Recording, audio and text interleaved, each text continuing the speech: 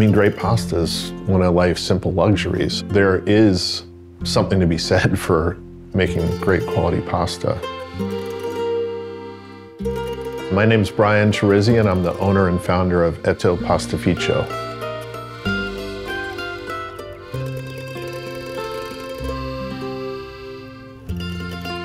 Thinking about how I got interested in pasta, I mean, it was one of those things that evolved. I've always been interested in cooking. I mean, pasta is something that anyone can afford and cook. And if you learn how to cook it well, it can be amazingly delicious. So the name ETTO, it's a really simple word, but the reason I love ETTO so much is it means 100 grams, which to an American, it's like a quarter pound. But an ETTO is about the perfect portion of pasta for dinner. We founded ETTO in 2017, and it was very small. We actually made pasta for my kids' school. That was our first customer. I'd had experience with pasta in the past. I mean, I made pasta with my grandmother, and then living and working in Italy, I ate a lot of pasta. Good pasta is not well known in the United States. I think there are some people who will care about better pasta.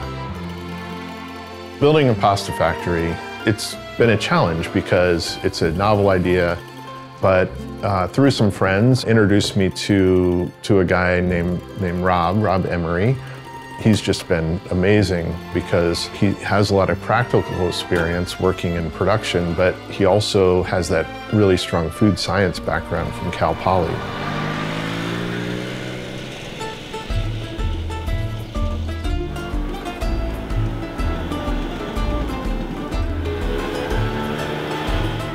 My name is Rob Emery, and I'm the production manager at ETTO.